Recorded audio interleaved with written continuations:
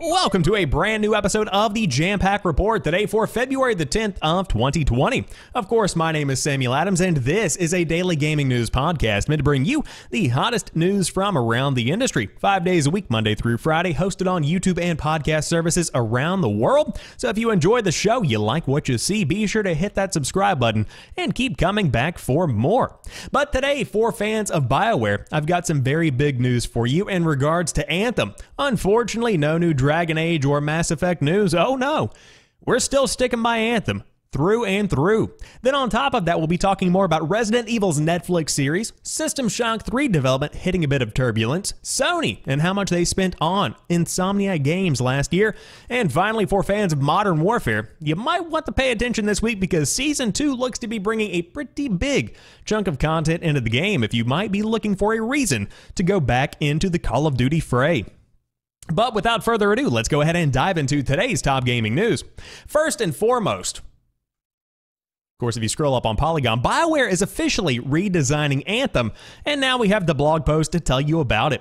This is coming to us from the BioWare team. 1 year ago, we were preparing to launch Anthem, a game that represented a big leap into new territory for us as a studio. It was an exhilarating and terrifying experience to go out into the world with something new and different, and we are grateful to all of the players who have come along with us on the journey. It has been a thrill for us to see the creativity of our players in designing customized javelins and watching them master Anthem's flying and fighting gameplay. I am so proud of the work the team has put into the game, and at the same time, there is so much more that we and you would have wanted from it. Over the last year, the team has worked hard to improve stability, performance, and general quality of life while delivering 3 seasons of new content and features. We have also heard your feedback that Anthem needs a more satisfying loot experience, better long-term progression, and a more fulfilling endgame. So we recognize that there is still more fundamental work to be done to bring out the full potential of the experience, and it will require a more substantial renovation than an update or expansion.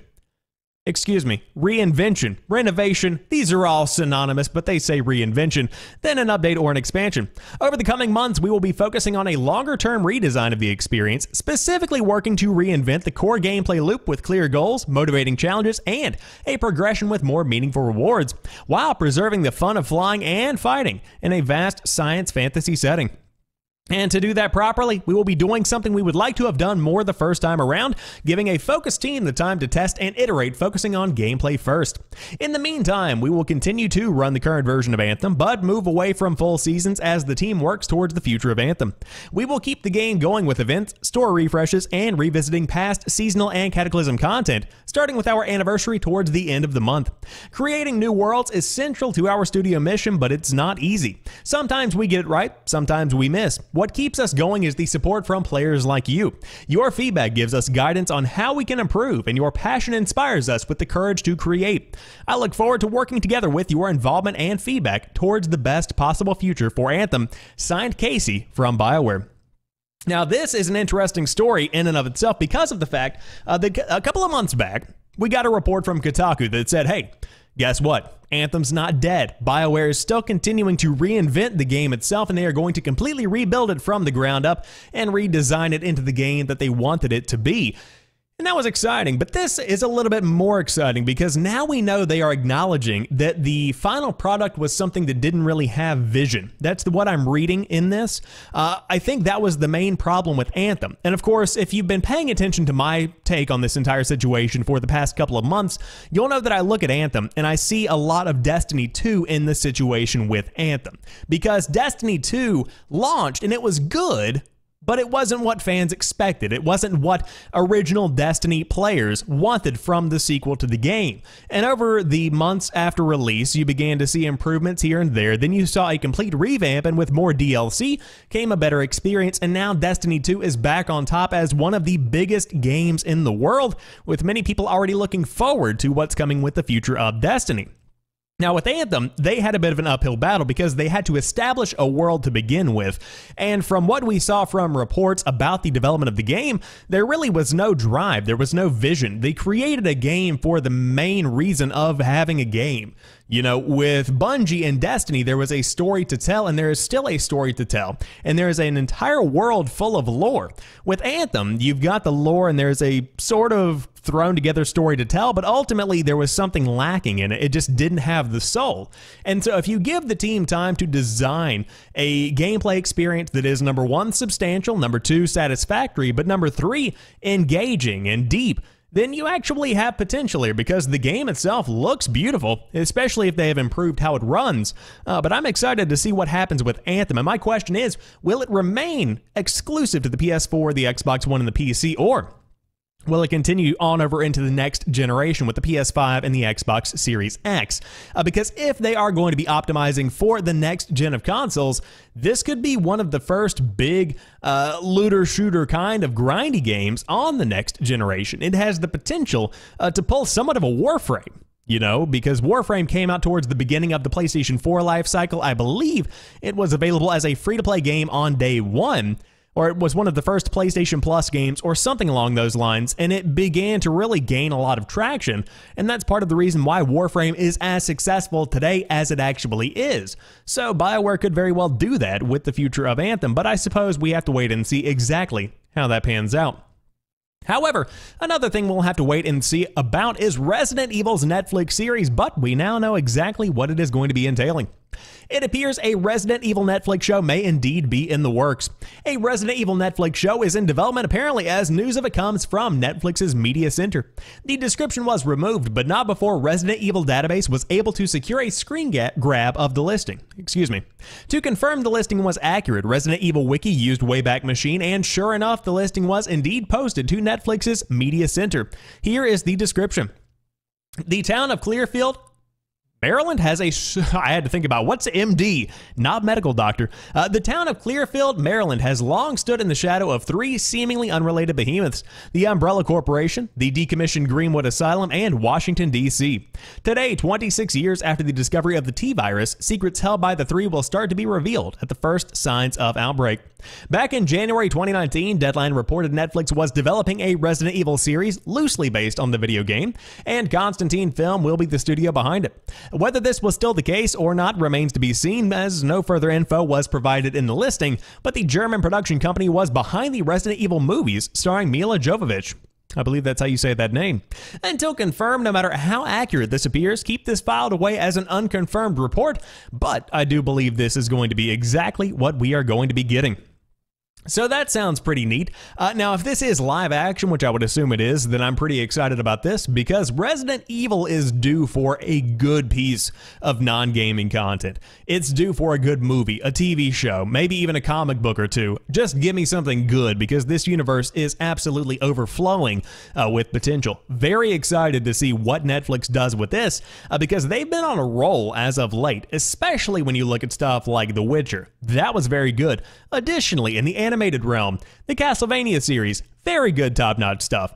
Netflix is getting very good at what they do, and for good reason, because it's making them a ton of money, which is exactly what would happen if there was indeed a good Resident Evil show. Now, personally, I'm looking forward to my Guitar Hero TV show adaptation, but that's just me. I'm just saying. So we will have to give it a while. I'm sure this is still a good ways off, but hopefully we'll get some kind of trailer, maybe a reveal or two, some official info coming soon. However, bad news coming down the pipe. The whole System Shock 3 team might have been let go. Development on System Shock 3 is on red alert following reports that no one is working on the game anymore. After high-profile people left developer Otherside Entertainment, including the writer-director, senior designer, lead programmer, QA lead, and senior environment artist, it seems as though the entire team may not work there anymore, effectively putting System Shock 3 on ice.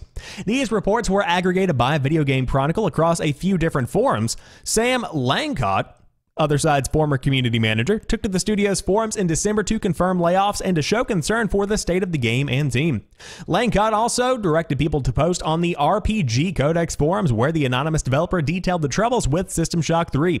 This dev, who Langcott effectively vouched for, painted the picture of a project that is doomed to fail. Here is the full transcript of the post so as to provide all possible context. It looks bad. The only reason I'm posting is because I saw so much confusion about the state of the company and the project. I thought some first-person information would be welcome. I never suggested we were halfway done. Core systems are a great foundation for a game, but most of the work is content development, which we were critically behind in, both in real assets and in tool support for an efficient pipeline. Was the failure of the project right? It's hard to say. If Starbreeze had not gone into crisis, I think we would have delivered something interesting with some fresh and innovative gameplay, but a much smaller game than what people were expecting, and inevitably disappointing for a sequel to such a beloved franchise. Those high expectations drove a lot of expensive experimentation. We were a small team and we knew we couldn't compete with the current immersive sims and production quality and breadth, so we had to be creative and clever and weird. We were on our way to make something unique and possibly fun, but probably not what the audience was hungry for. And that's the end of the post itself. Starbreeze was System Shock 3's publisher before being forced to sell the rights due to severe financial troubles, leading the way both creatively and financially. It seems as both other side never quite figured out what it wanted from System Shock 3 to be. Leading the way both creatively and financially. There we go. Weird way to say that. It seems as though other side never quite figured out what it wanted System Shock 3 to be. I promise I can read. It could not be as big and polished as something like Prey, but that's what System Shock fans expected. Now it sounds like no one is around anymore. Probably a combination of layoffs and frustrated leads just giving up, and the game has been ostensibly abandoned. Bad news here. A lot of people were excited about this game, but as time goes on, some franchises just fade. They fall away. That's the nature of the beast. That's kind of what people expect, and unfortunately, it looks like System Shock 3 was cannibalized by the fact that, hey, some games just never see the light of day. So as for right now, that's where the game stands, but I wanted to report on this because it seemed like it was somewhat of a big deal for a lot of people who were looking forward to playing the sequel to a very, very beloved franchise. However, speaking of good sequels that I cannot wait to play, looking forward to the next Spider-Man game from Insomniac, or whatever they end up putting out, but Sony spent $229 million last year to acquire Insomniac itself. In a filing made to the U.S. Securities and Exchange Commission, Sony revealed how much it spent to acquire Insomniac Games last year. The mostly cash deal cost the PlayStation brand $229 million, a hefty price tag to bring in the longtime collaborator. However, after Marvel's Spider-Man sold 13.2 million units last year, it's a move that makes sense. Sony announced the deal last August, a year after the aforementioned Spider-Man game blew up on PS4. We still don't yet know what Insomniac is working on next. However, it would stand to reason that it will be something for Sony's upcoming PS5 console. We have seen demos showing off speedy load times for Spider-Man on PS5-like hardware, and thus it might make sense for a sequel to that game being their next title. Regardless, it is certainly worth watching the developer as we move closer to the PlayStation 5's launch. Insomniac Games was founded in 1994 and only released Sony games for its first 18 years. They created franchises like Spyro the Dragon, Ratchet & Clank, and Resistance. However, they slowly started to branch out in 2012, even releasing the Xbox One exclusive Sunset Overdrive in 2014. Now they are officially back with Sony, which is great news for a console manufacturer about to launch a brand new unit. Hopefully in the coming weeks or months, we will get some information about the PS5 and Insomniac's next game. Whether it is a follow-up to their Spider-Man game, a refresh of an old IP, or something brand new, Insomniac is always a studio worth paying attention to. And indeed they are. I've always loved Insomniac and I've always loved Spider-Man, and their game really did bring something unique to the table. I'm very impressed with what I've seen. Also, side note, DualShockers chose to go with the Sam Raimi Spider-Man costume. Good choice. That's the real Spider-Man. But $229 million, that's the big figure here. And is Insomniac worth it? Without a doubt, 100%. Now, the big thing here is what are they going to be working on next? Of course, a sequel to Spider-Man kind of makes sense, but I've also seen rumors that a port of Sunset Overdrive could be coming to the PlayStation 5 or even the PlayStation 4. In addition to this, will we be seeing a sequel to Sunset Overdrive or even something else entirely? That is something that is yet to be seen, but I'm excited to see where it goes. And of course, with this kind of price on the company itself, I'm sure Sony is excited to see what the company itself is working on too, because man, it'd be nice to know. Of course, Sony, PlayStation already knows what Insomniac is doing, needless to say, but I can't wait to actually get the full reveal. It's a big blow to Xbox One as well, because Sunset Overdrive was one of the biggest exclusives of the generation, in my humble opinion. And so with that potential being gone for an exclusive sequel, that's just crumbling, crushing, whatever you want to call it. Choose a negative adjective and put it into the Mad Lib, if you will. But regardless, Insomniac killing it right now, and Sony paying for it dearly with $229 million. However, to round out today's show, starting in just a couple of hours, fan favorite Rust map is back for Modern Warfare Season 2. New maps and fan favorites are coming to Call of Duty Modern Warfare Season 2 beginning on February the 11th. Activision and Infinity Ward have finally announced the roadmap that details the flow of content from day one until the coming weeks. Just like Modern Warfare's inaugural Season 1, this will be a steady release of content over the span of several weeks, and a specific end date is unknown at this time. All maps and new weapons will still be free for everyone. Not everyone is going to be a fan of the gradual flow of content. However, the roadmap does show that a fair amount will be available to enjoy day one, including 4 additional maps. Modern Warfare 2's iconic Rust map has been remastered for both the 2v2 gunfight and standard multiplayer modes. Atlas Superstore is a brand new multiplayer map that allows players to mop up their enemies in the aisles of a gigantic big box store. I love fighting in like stores and stuff. Oh my gosh. I am here for it. Then Bazaar is another new small map exclusive to gunfight, and Zakov Boneyard is a large-scale airplane junkyard tailored for the 32v32 ground war. One of the biggest additions to Season 2 is the highly requested CDL playlist, which will allow players to queue up for the pros, like in Call of Duty League. This playlist will include the maps, modes, and rule sets found in the game's official competitive esports organization, and it's unclear if this will have any type of ranking system similar to what we've seen in the past with competitive playlists, but this at least gives players a Pro League style challenge. There will be 2 new weapons, the Grau 5.56 assault rifle and Striker 45 submachine gun. Fan favorite character Simon Ghost Riley from 09's Modern Warfare 2 will be available as an operator, although he is not quite the familiar face people will be expecting, as the new Modern Warfare's version of Ghost definitely sports a different skull mask from the original. With the season's launch, not sure what I said there. Players can also expect a brand new battle pass with free and premium streams of cosmetics. The premium pass will cost 1,000 COD points, or about $10, but the rewards are purely cosmetic and don't affect gameplay in any way. The roadmap does not tell us everything that is to come beyond launch day, but players can expect new maps, new multiplayer modes, gunfight variants, and at least one more new weapon. Season 1 did a great job of rotating various game modes, and I hope Season 2 will continue to keep the playlist fresh, says the author over at Kotaku, S.E. Doster. I love Modern Warfare. So I recently rebought the game on Xbox because I've been spending more time on the Xbox than the PlayStation. I know, sinful, but I love my Xbox. I've been really enjoying it, and so I'm diving back into Season 2 with a new account because Activision accounts are just a pain in the ass to merge together. So I'm like, hey, let's start over. Why not? Who loves the grind? I love the grind. So Season 2 going to be on Xbox. Really enjoying this, and I love to see the fan favorites make a comeback because, man, the amount of times in middle school and high school that I went to town on some Modern Warfare 2. I went 1v1 with people from my class on Rust.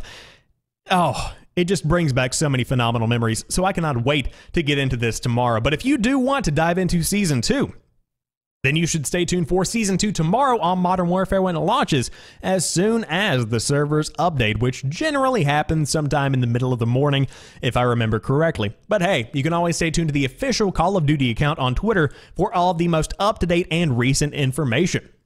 But that rounds out today's episode of the Jampack Report. If you enjoyed this one, be sure to drop me a like down below if you are watching on YouTube. Or, of course, if you're listening on a podcast service, subscribe to the show and keep yourself in the know. But until tomorrow, you guys have a fantastic rest of your day. I'll talk to you soon, and peace.